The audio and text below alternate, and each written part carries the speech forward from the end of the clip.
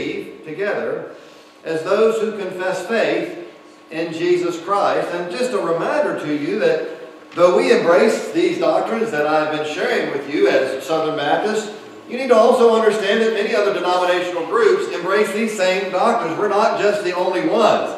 Don't think when you get to heaven just going to be Southern Baptists there. Now, I recognize the fact that there are many groups out there today that are turning their back on some of these key doctrines that we'll be studying. But you just need to understand we are not the only ones. There are other brothers and sisters out there who do love the Lord Jesus Christ, who are committed to His truth. But I say to you, as your pastor and one who is supposed to guard you, that you also have to be careful. Because just as we spoke last week, when you actually say and talk about God, other people may be thinking something very different than what you and I are thinking. Because there's many ideologies out there today. There's many religions. We talked about them last week and the way that some of them are just totally out in left field. We know many of them are actually false religions. There's cults and other ideologies. So again, I challenge you as you serve the Lord and as you go about your day-to-day activities and functioning, that you think about the truth, that when we speak about God, we have to clarify that we are speaking of the God of the Bible.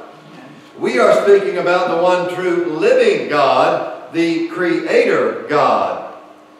Now again, that is going to put you in contrast with the world, because the world doesn't want to believe that God is the Creator God, although there are some denominations and Christians today that think that they found the solution to that, which is this idea of theistic evolution. All I got to say to you is that's a lie. It's not supported in any way by the Scriptures. In fact, I just want to remind you that in your science classes that you studied in elementary school and in middle school and in high school and in college, no one ever was able to provide for you a single form that was intermediary. Amen. Just want to remind you that many of these images that are still in their textbooks, we discovered one of the men that was created that was supposed to be an intermediary form turned out to be a pig's tooth. Nobody's bothered to correct that. Nobody's bothered to take that out of our textbooks. And so our teachers, without perhaps even knowing it, are teaching things that aren't true. Not their fault, not to blame them, but the reality is, beloved, we've been taught so many lies. And so as we confront our world and as we face these things, the only way that we can do that in a way that's going to provide foundational truths, and the only way that can provide the things that our children and our grandchildren need to be able to live the life that God wants them to live, the only way to keep them from being deceived by the lies is for us to consistently and to faithfully bring to them the truth. In fact, one of the marvelous and wonderful things, and I hope you kind of got this in our studies of the Scriptures, is that true science, in every aspect of it, always seems to support the Scriptures. And that makes sense. Do you know why? Because who's the author of the book? It's God. Who's the creator of the world? It's God. Who put all these things into place and ordered them and set them forth? God. So it would make sense that when God puts something in place, that what we discover in real science, not pretend and pseudoscience, that it supports the Holy Scriptures. Not to mention all the archaeological evidence and so many other things, beloved, that provides those truths to us. And yet, as we embrace the truth of God's holy word, as we believe the God of the Bible, we find ourselves as true Bible-believing Christians in constant confrontation today with the world around us. And how can that be? If truth is truth, how is it that we can be in such conflict with the world? Well, beloved, I share with you today the reason that we can be in such conflict with the world is because the world has dethroned God and embraced Satan. Amen. You say, what, Pastor Ken? Yes, they don't even know that they've done that. But that's exactly what we've done. And remember what Jesus tells us about Satan. He's a liar. In fact, Jesus said he's the father of lies. And again, I say to you this morning, beloved, the only thing that will keep your mind clearly thinking, the only thing that will help to direct your thoughts and your actions, your choices and your decisions in a way that is good and right and true, is going to be for you to embrace, to study, and to know the truth of God's holy word. And so we face a world that is hostile. But you know what else that concerns me today? We actually face, and I don't know any other way to say it, but a church. And it's not the true church. But we face many pseudo-churches, or even churches that were true, that are abandoning those truths today. And the world loves them. And the world embraces them. And the world sees them and believes them as being normative. And so if it sees them and believes them as normative, guess what? For those of us who believe the Bible and who believe the God of the Bible, we become radical. Amen. That's right. We become hostile. We become out of the norm. And so as I have been trying to help you to understand, when you answer the question that I'm asking of us every week and multiple times, do you believe the Bible and the God of the Bible? If you answer that in the affirmative, you must understand, beloved, that the false church who has a foothold is going to be hostile to you. For they live in a charade. They are apostate. They are not adhering to the truth of the gospel message of Jesus Christ. Anyone that says to you that the Bible or that the gospel or that Jesus or that God is something less than what we know that they are, then, beloved, don't have anything to do with anything from those people. Reject all of what they are, because if you don't, you'll be like the animal that is lured to the trap by the scent of something that you like. And you know what happens when the animal gets in the trap, don't you? And the door closes. There is no escape. Well, beloved, in spite of these things, we have come to understand that God's Word is true, that it's reliable. I've given you many, many different aspects of science, of philosophy, of ideology that support it, of archaeology, of even the text and its transmission itself. And last week we began to talk about the true and the living God. Listen to me. The one true and living God. There is no other. And what does that mean? That means that the Bible tells us that all the gods of the people are idols. How do you think that's going to sit with a Buddhist or a Muslim? How do you think that's going to sit with a Hindu or an American Indian?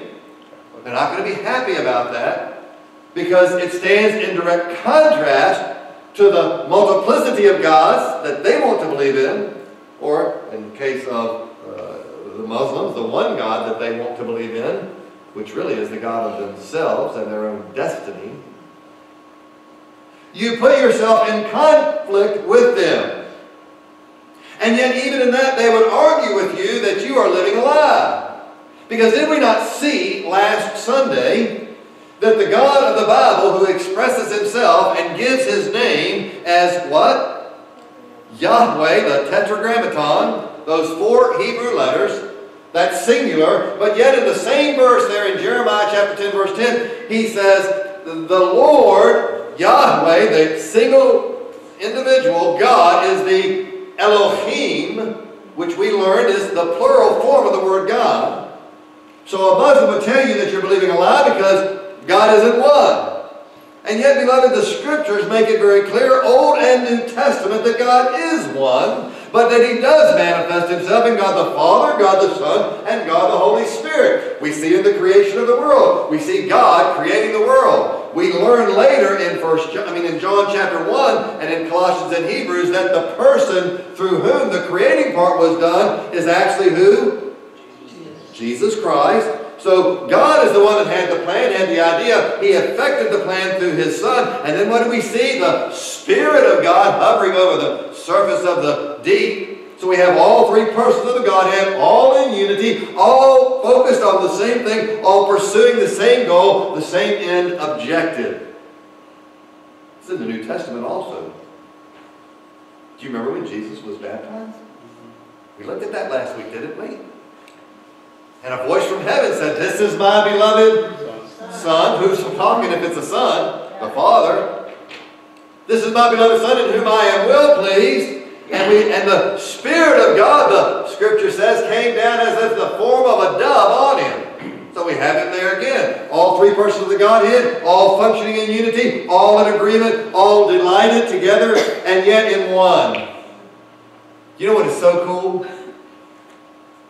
If we follow God's plan and purpose, and we will take the time to seek His face and to find that proper mate for ourselves, God, in the marriage relationship of a man and a woman, can provide a unity, an intimacy, a connection of heart and mind over the period of a lifetime that provides for them a sense of the essence of the uniqueness of being two individuals, but the wonder of how they have begun to think alike, act alike, feel alike, believe alike, and walk and work together alike. And so God gives us that ability to know the essence of His character and His being through that incredibly wondrous relationship. Tragically, there's very few today that perhaps ever get there. And even if they may have chosen incorrectly,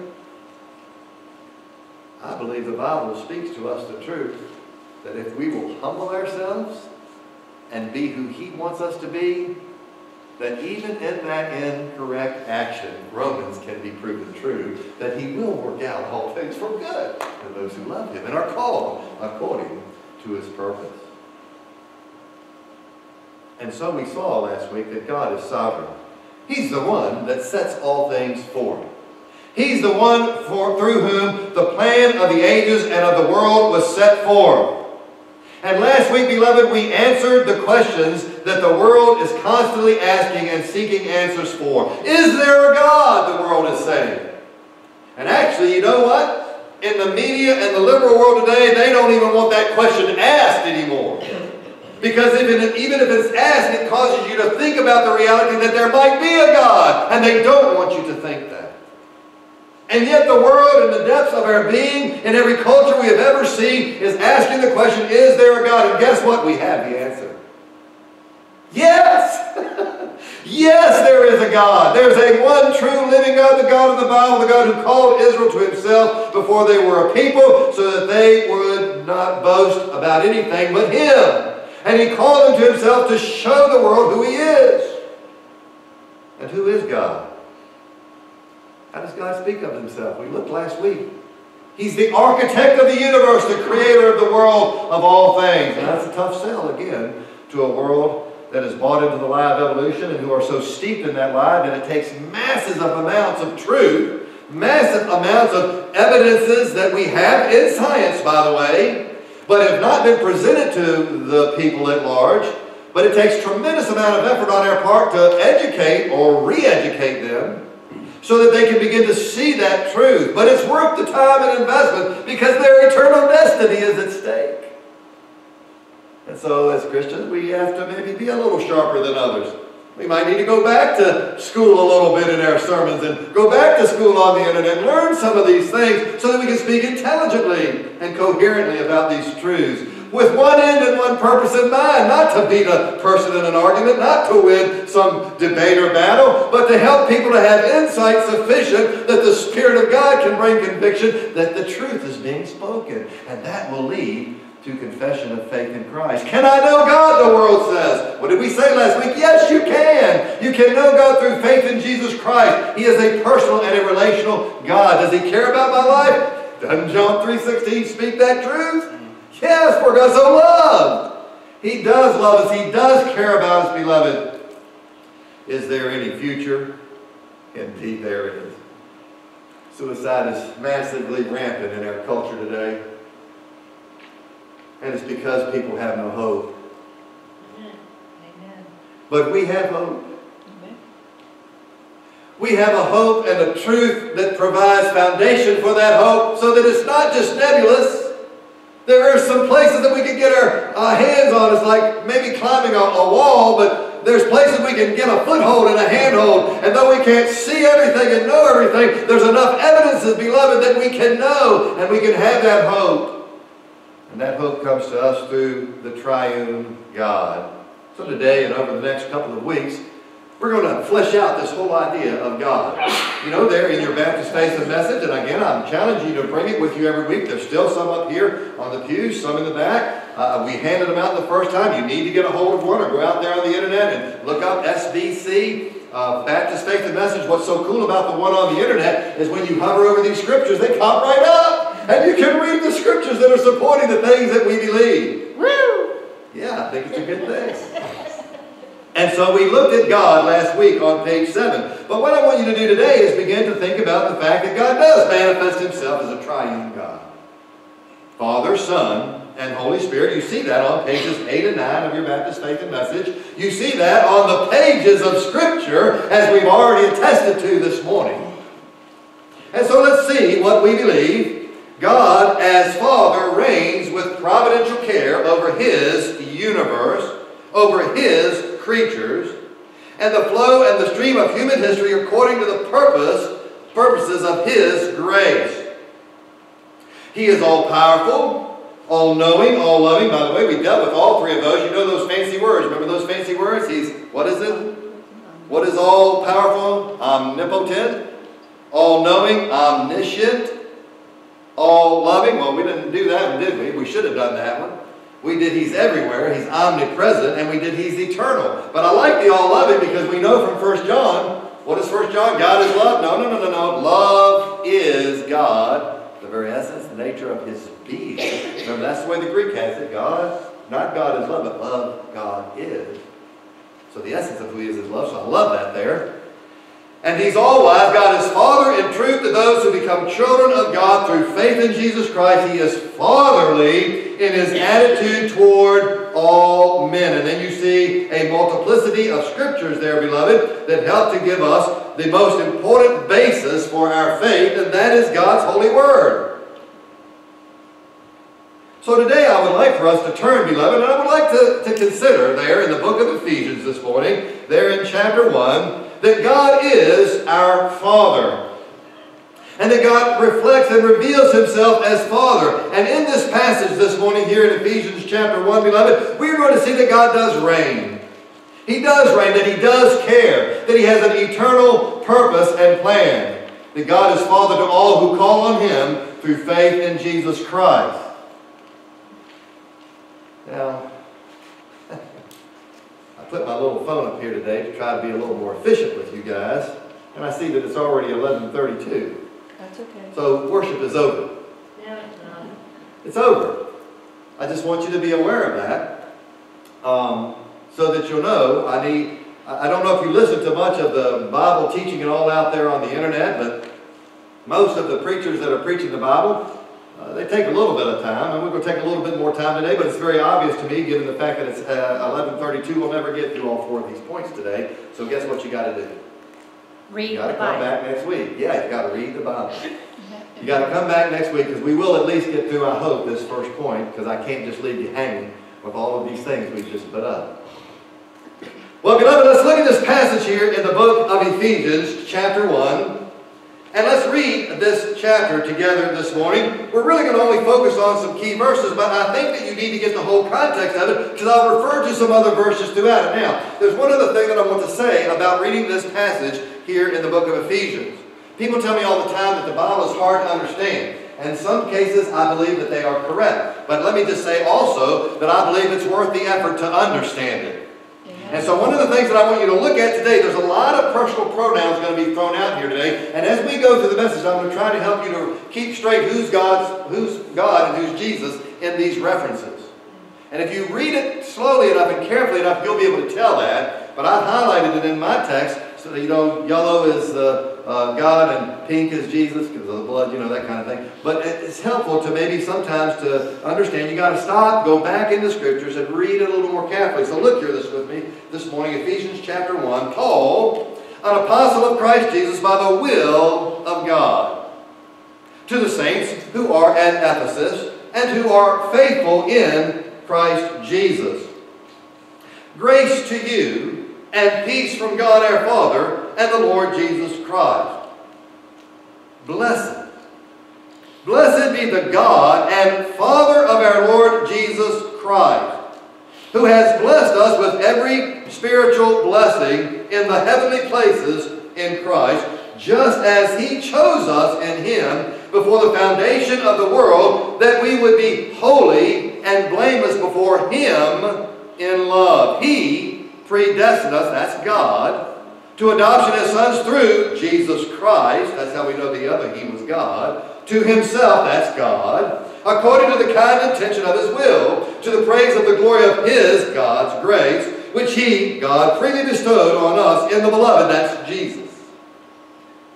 In Him, that's Jesus, we have redemption through His blood, Jesus, the forgiveness of our trespasses according to the riches of His grace, that's God's grace and Christ's grace, which He lavished upon us in all wisdom and insight. He made known to us the mystery of His will according to His kind intention, which He purposed in Him. Most of that was about God Himself. He, God, made known to us the mystery of His will according to His kind intention, which He purposed in Him, that's Jesus, in Jesus. The kind intention came from God through Jesus, with a view to an administration suitable to the fullness of the times, that is, the summing up of all things in Christ, things in the heavens and things on earth.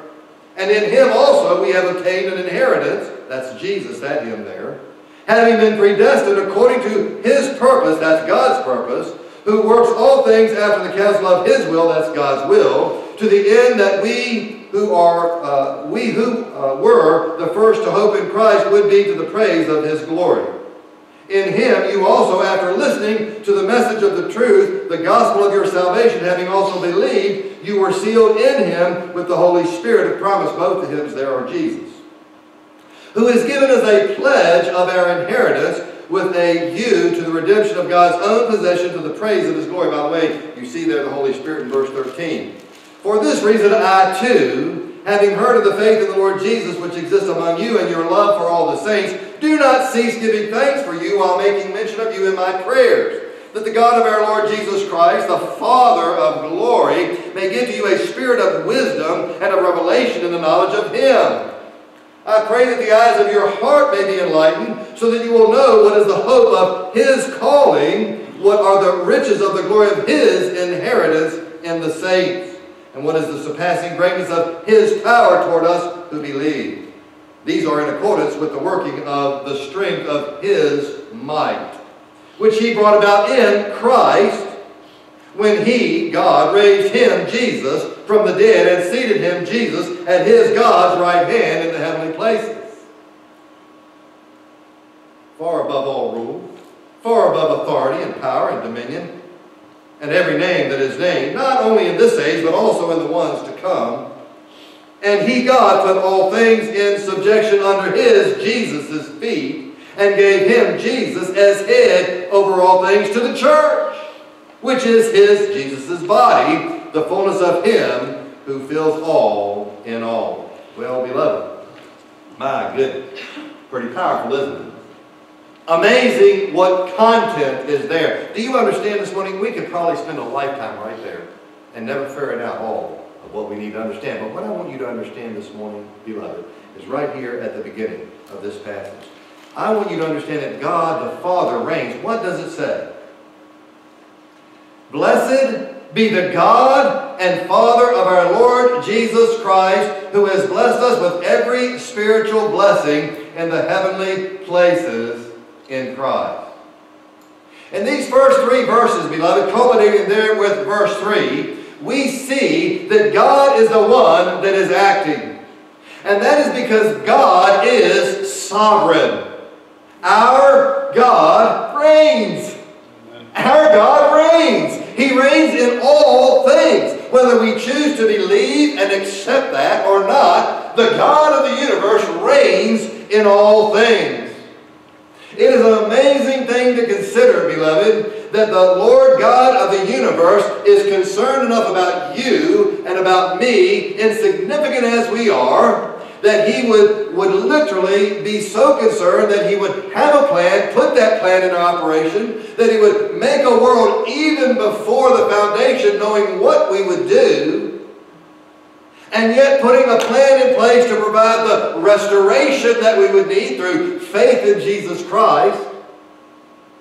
God reigns, beloved, and He chose to do these things for your benefit, for mine. What an incredible thing to consider the mind of God. And even in His reigning, beloved, He is all-powerful, and yet He is all-loving. What did Paul say right there at the very beginning? Paul, an apostle of Christ Jesus, how? By the what? Will of God.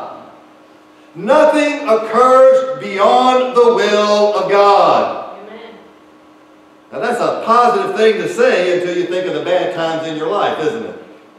That's a positive thing to say until the world comes to you and says, well, if God is so good, why did He let this happen? If God is so good, why did He do that to me? How do you answer those questions? Well, beloved, I think that we must answer them according to the truth of who God really is. God is in charge. All things occur by the will of God. That means that God can act, as in this case, what does He say? Grace to you, peace from God. Blessed be the God of our Father, of Lord Jesus Christ, who has blessed us with every spiritual blessing. We like that part, where God does stuff for us, gives us the blessing, gives us the wonderful things that we all want and like and desire to have. That part we really like.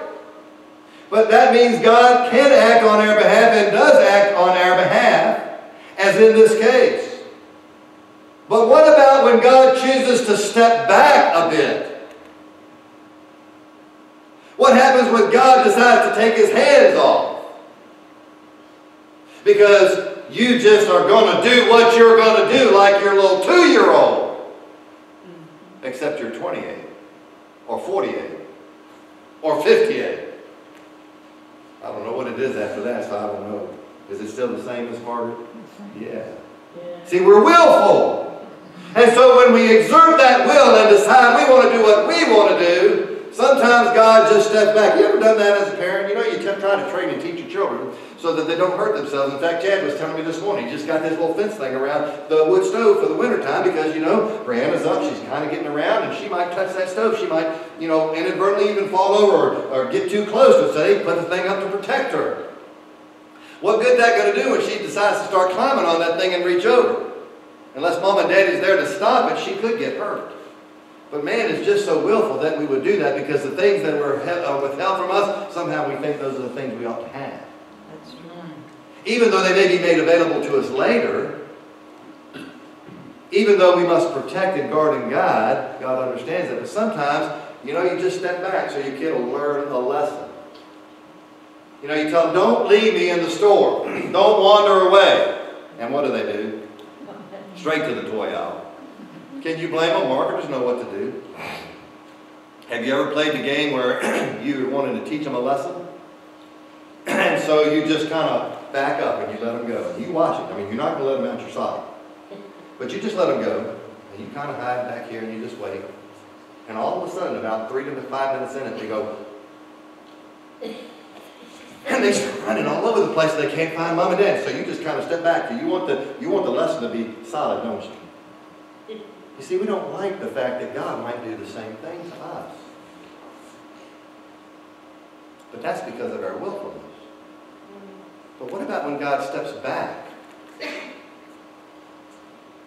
to see our obedience? Isn't that what happened with Job? Satan comes to God and says, hey, this guy, Job, you ought to let me mess with him. And God says, hey, you know, there's nobody like Job down there, buddy. Satan says, that's because you give him everything he wants. You spoil him to death. So God said, you think so? See, God knew Job. See, God from before the foundation of the earth knew what Job was going to say and do and what he was going to choose. Does the fact that God knew that make it that God made that happen? No. Just because God knows what you're going to do doesn't mean He forces you to do it. God is sovereign in His knowledge. That's what we had to understand that last week. And just because God knows what's going to happen doesn't mean He forces it. It's just like sometimes with my kids. I'll let them do things. And I've told them and told them and told them. And I've told them, if you don't do this, and so sometimes it's something that I know won't hurt them too bad, won't be too much of a crisis for them, I'll let them go ahead and do it, because that's sometimes the only way they'll learn. Sometimes it is. It's the only way. Now, mamas, I know y'all have a hard time with that. Us guys, us dads, we have an easier time with that. And we just let them do it, and boom, they hurt themselves, and they come whining and crying. They don't come to us because they know better. They go to the woman. They go to the soft one, as we heard from David Jeremiah in our lesson coming here to church today on creation of the woman. That word Isha means soft. Y'all know the soft ones, the tender ones, the ones that care, the ones that will comfort, the ones that will encourage. Right? Not that daddy won't sometimes, but that's where you go. You know, whenever you see guys in the locker room, you know, the TV cameras go in there, which they shouldn't, but they do. And what do the guys all do? Hi, Mom! Or you get out on the battlefield, and what's the last thing a young boy says when he's dying? Mama. Yeah, God's made us for specific reasons in specific ways, for specific purposes. Amen. And so we have this God of the universe, beloved. This one true, living, loving God. And He has set forth a pattern. He has set forth the plan. And so in Job's life, what did he do? He sat back and let Satan work. The testing of your faith, what? The testing of your faith, what? Proves it. So God allowed Job to be tested. And was Job faithful? Yes, he was. Do we like that? Yeah, we do. Unless it's us. Unless God does that to us. And so in God's sovereignty, beloved, He can do and act on our behalf. In fact, He always does. But He can step back and allow things to occur because He's given man freedom of choice. And so wicked men can prosper, can't they? Mm-hmm. Isn't that the question of the universe? Why do the wicked prosper? They really don't. It may seem that they do. But in the eternal scope, they don't, beloved. But we serve a God that reigns in omnipotent power with complete and full knowledge. He's everywhere in every moment. So in that store, just like I'm watching my child, He never lets us out of His sight. But as the Scriptures teach us, He is the God of love. And as our Baptist Faith and Message says, all of that is done in the context of His love. Blessed be the God and the Father of our Lord Jesus Christ, who has blessed us with every spiritual blessing.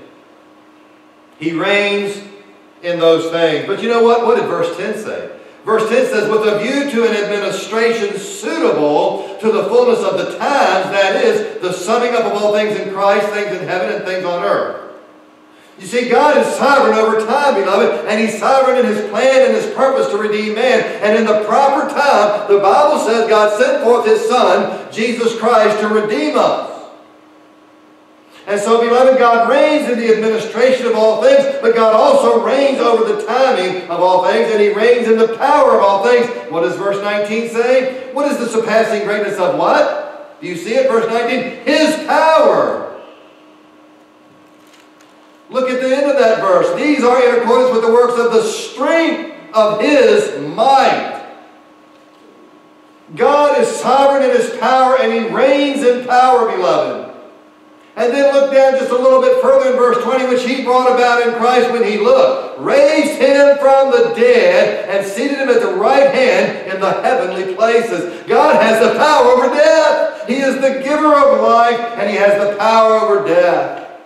Beloved, the idea of God's sovereignty is not just in this verse. It's not just a New Testament concept. Exodus chapter 15, verse 18. Jot it down.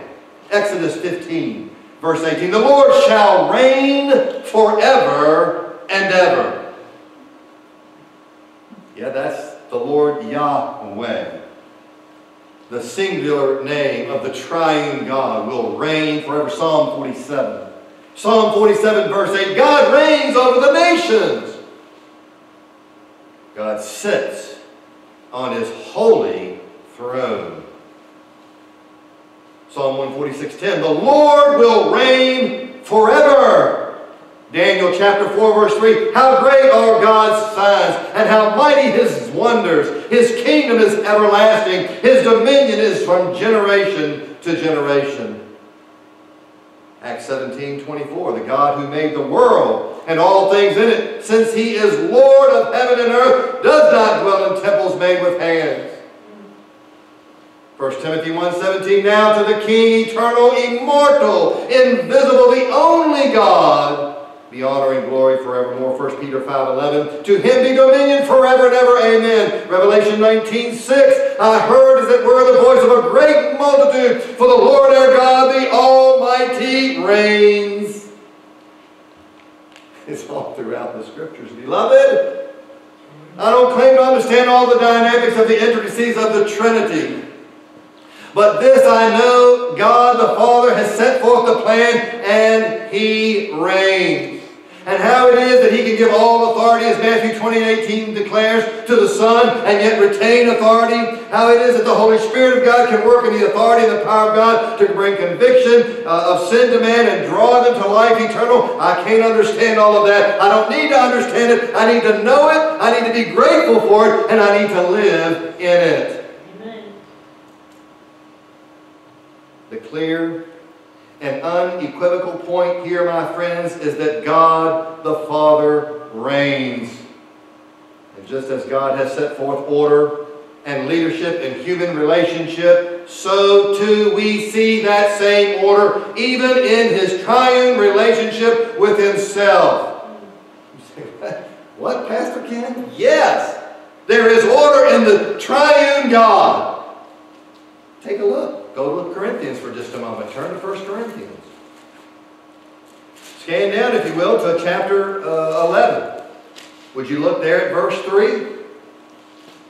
But I want you to understand, this is Paul writing to the church at Corinth there in chapter 11, 1 Corinthians chapter 11, verse 3. I want you to understand that Christ is the head of every man, and the man is the head of the woman. Now look, here it is. And God is the head of Christ. And yet they're one. Working, moving, and functioning in perfect unity. A husband and wife who are connected in Christ understand this. And it's incredibly beautiful. It's incredibly wonderful. It is an amazing truth, beloved, that God can exist as one but be three. He can have order and structure and purpose, with each having its specific purpose and call and plan, and yet can function together with 100% unity. Contemplate that for a moment, my friend.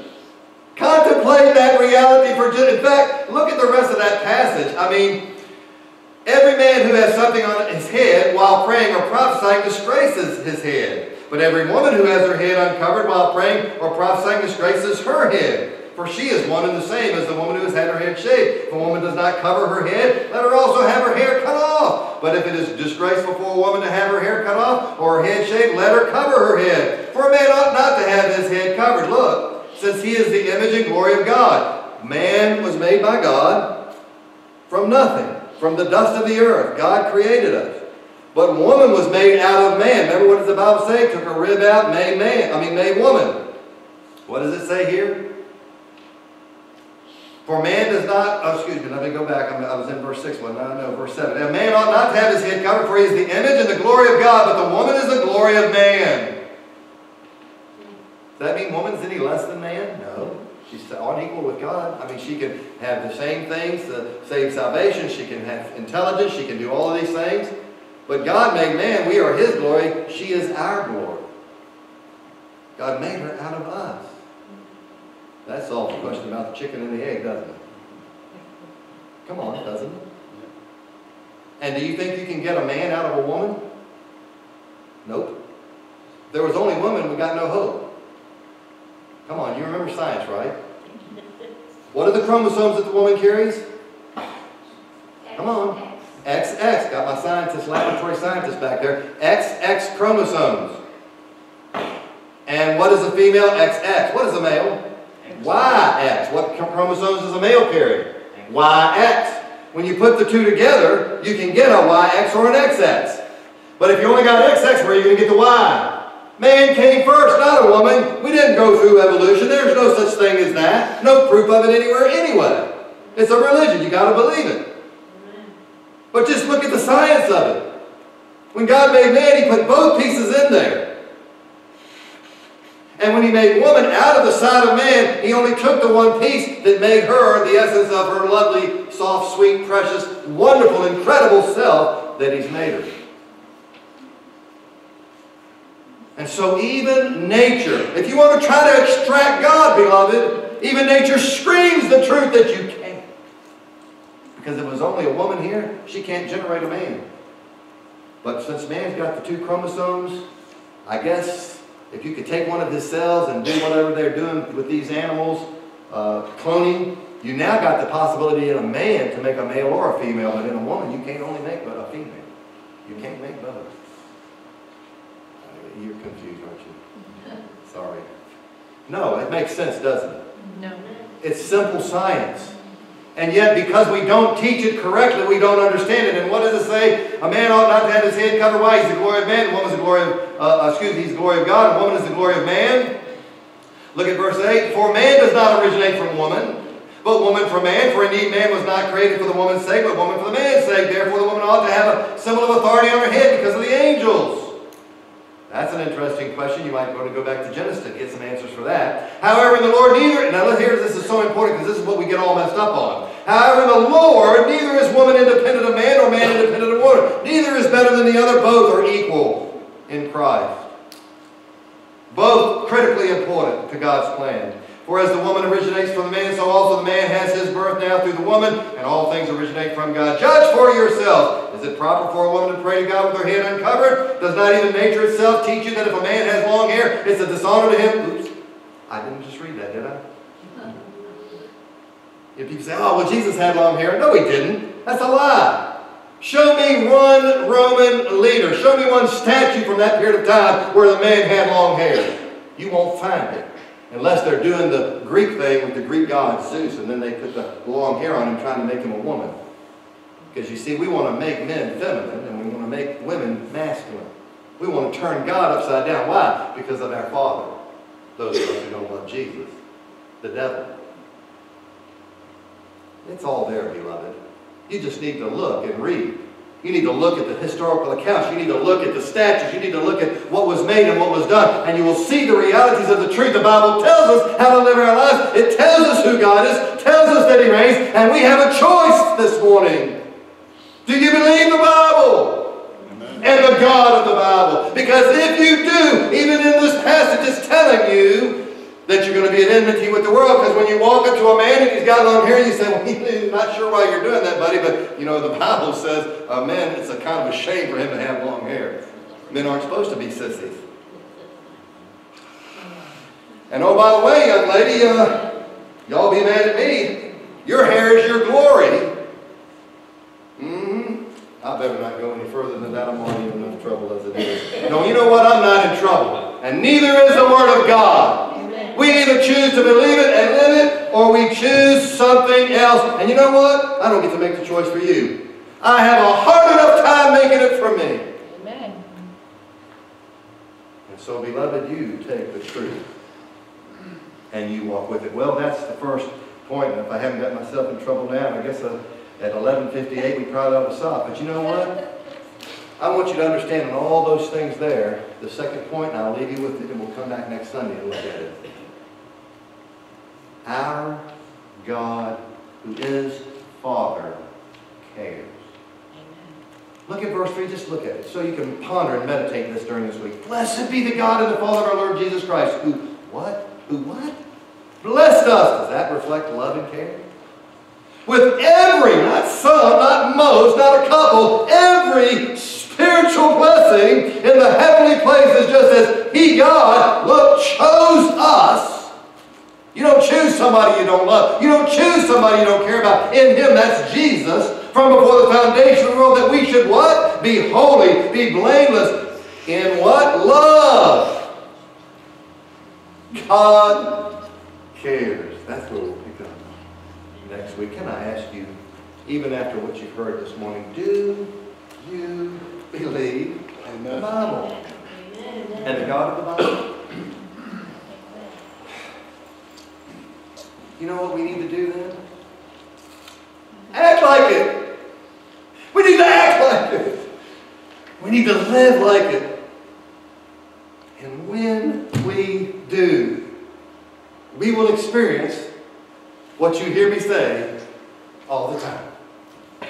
A full and a meaningful Christian life. Full in our service for the King. Amen. Our obedience and faithfulness to give of ourselves to the other. And in that finding the most satisfaction and contentment we can ever find. And what? A full and what? Meaningful? What's meaningful? Christian. Only one thing. This is the only thing that has eternal meaning. Amen. And it's as I and you bring the truth of God's Word to every person that we meet, then it makes the difference. But we can't bring it, listen to me, until it so permeates our being that every thought and action of our life, every circumstance and situation that we face, causes us to think about the Bible. I've had people tell me before, you think all the answers in the Bible? And I tell them, no, I don't. I know they are. I don't just think it. I know they are. Because I've seen it. And because I've seen it, I believe it. Amen. And because I believe it, I want it to impact every aspect of my life. And when I fail, I trust you'll point it out. She'll point it out. I don't want to be anything but who God is. Amen. Amen. Is that what you want to be? Because you can. And you probably will do a better job than I've done it if you'll give yourself to Him. For He will take any of us, wherever we are, with whatever we have, which, by the way, He gave us anyway, and He will turn us to Himself. And He will use us so that we will bring meaning through His truth in our service